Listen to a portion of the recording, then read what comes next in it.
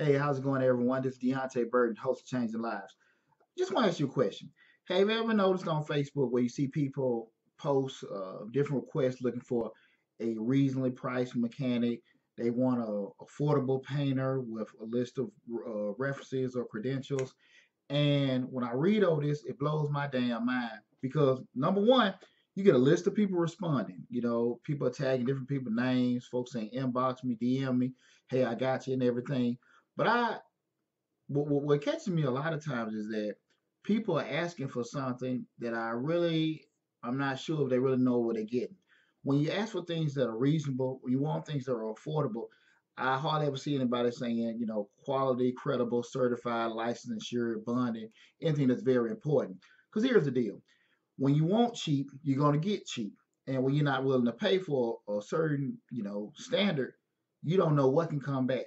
Okay, because when you get somebody that's licensed, insured, bonded, all those kind of different credentials, you got to pay for it.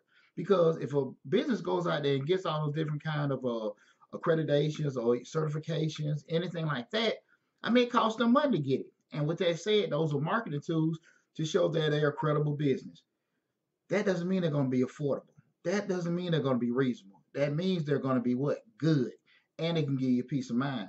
So I just want to post this out to people. When you're looking to have somebody work on your car, work on your house, work on something that's personal to you or maybe a family member, I wouldn't be so quick to want to try to get reasonable, affordable, or cheap, or just go with the cheapest one.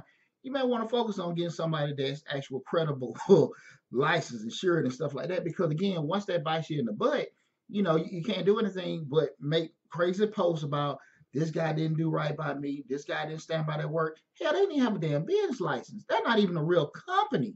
They just said they're ABC LLC, and you just got them because they charge you $20 to do a brake job on your car. You can't do that. You can't do that. If you want quality work and you want, somebody reputable and stuff like that, you got to pay for it. Now, can you get somebody that's got all that kind of stuff in the reputable? Absolutely. But you know what? They got insurance. You can get a recourse. You can go back and get your money back. You got more of a stake where you can go back and put something against them than somebody just, Mr. Johnson or Mr. Joe that can go change your brakes or fix your washing machine, or they might come back and break in your house. That's why I pose this out to everybody. Focus less on what's affordable, cheap, and the hookup.